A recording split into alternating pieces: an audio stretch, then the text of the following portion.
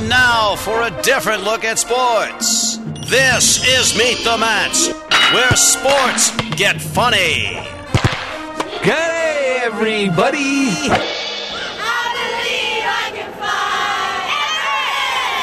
We're here at Red Bull Arena with Aaron Carpenter of Team Canada. Aaron, you've had a hell of a tournament. We've done really well. We're really proud of everybody on our team, and a lot of people said we couldn't do it, and I think today we showed we can stick around with the best teams in the world, and some of those guys are top players, and we stuck with them. I think just our own discipline cost us a little bit, and we could have taken some more opportunities we had in their end, but we ended up paying for it on the other end, and they took advantage of their opportunities and scored a lot of tries on us. How about the eye? How did that happen? I don't know. Do you remember? I don't remember.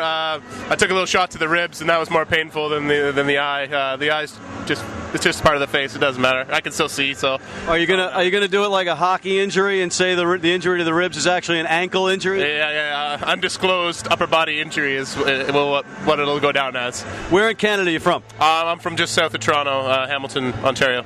So Hamilton, Ontario, they're talking about getting another hockey team. Yeah, now, right? I was all for that, for Jim Basili to get that hockey team, but it hasn't worked out for him.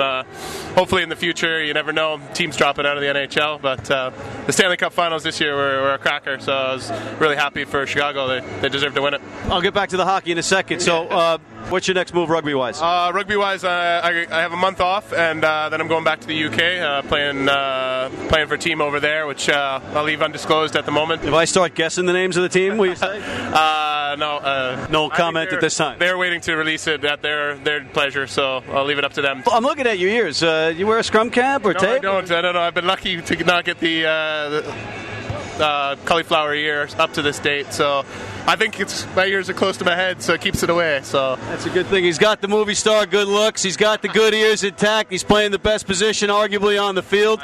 So. Aaron Carpenter from Team Canada, we wish you nothing but the best. Thanks a lot, Matt. It was wonderful to talk to you. All right. See you guys later. Junior, you're a big soccer guy, but you're also very into rugby. You're an assistant coach with the New York Rugby Club, the oldest club in the United States of America.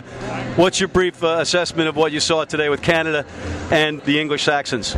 I thought Canada had a lot of energy and fight, but the professionalism of England, they were patient, they waited, and they still have better fitness than the Canadians. That's what you get when you can train all year round. I hope they showed a little bit more energy on the field than you showed on camera just then. That wouldn't be hard to do. I think a dead man can beat me on that one. Just want to point out that is the most hideous outfit I have seen here, and there are many. Were you watching the Dutch soccer match this morning or something? Well, I was watching a Dutch soccer match, and I was neglected as a youth. There you have it, ladies and gentlemen. Courtesy Meet the Mats and Emirates Air. The only way to fly.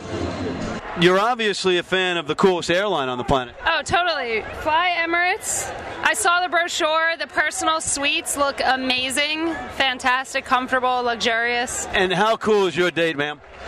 It's the best. I'm here representing New York women's rugby. We won the national championship this fall season, and this is pretty awesome. So, Emirates Air, Meet the Mats, USA Rugby, Churchill Cup. Nice.